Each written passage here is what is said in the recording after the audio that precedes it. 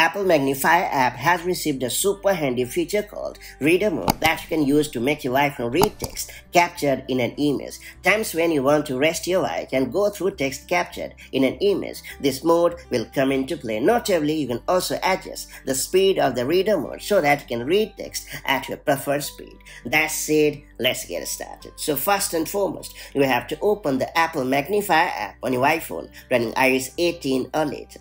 After that, you have to capture an image containing text using your iPhone camera. And once you have captured an image, tap on the reader button at the bottom of the screen. Note that you might have to wait for a few seconds for the reader mode to be available.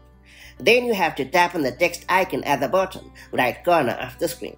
And finally, tap on the listen button to start listening the text. And if you want to fine-tune the speed of the reader mode, simply tap on the 1x button at the bottom left corner of the screen and then choose the desired speed like 1.25x, 1.5x, 1.75x and 2x. And if you want to end the reader mode, just tap on the X button and then hit listen button in the menu and you are good to go. So that's how you can easily enable and use the reader mode in the Apple Magnifier app on your iPhone running iOS 18 or later. If you found this video helpful, do like and share it, and I'll see you in the next video with more such handy tips and tricks. Till then, stay safe and have a great time. Bye-bye.